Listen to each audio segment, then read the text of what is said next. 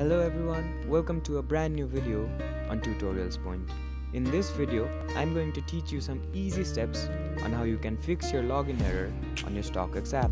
Before we start the video, don't forget to like, share and subscribe to the channel for more such useful tutorials.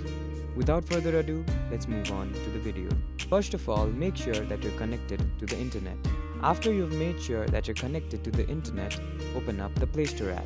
Once you're on the home page of the playstore app, tap on the search option which is located on the top of your screen.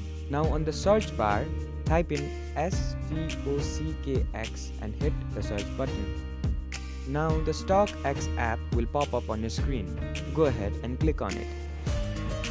After you click on the StockX app, two options will appear on your screen: uninstall and open.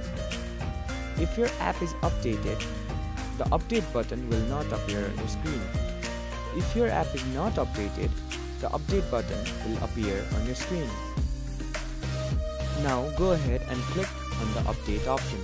After your app is completely updated and installed on your phone, click the open option. This should fix your login error on your StockX app. If that method didn't work for you, don't worry, I have another method in store for you. Now first of all, go ahead and enter the settings menu. Once you're on the settings menu, scroll down and find the apps option and click on it. Once the apps menu opens up on your screen, find the manage apps option and click on that too. Now on the manage apps menu, in the search toolbar, type in StockX and click on the StockX app. Now once the app information page of the StockX app opens up on your screen, on the bottom of your screen, there are three options present: force stop, uninstall and clear data. Go ahead and click on the clear data option.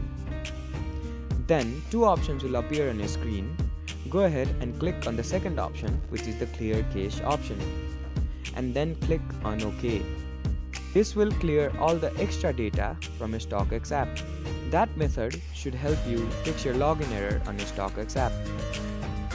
If that method also didn't work for you, go ahead and uninstall the app and install it again. I hope this video helped you to fix your login error on your StockX app. Don't forget to like, share and subscribe to the channel for more such useful tutorials. Thank you for watching.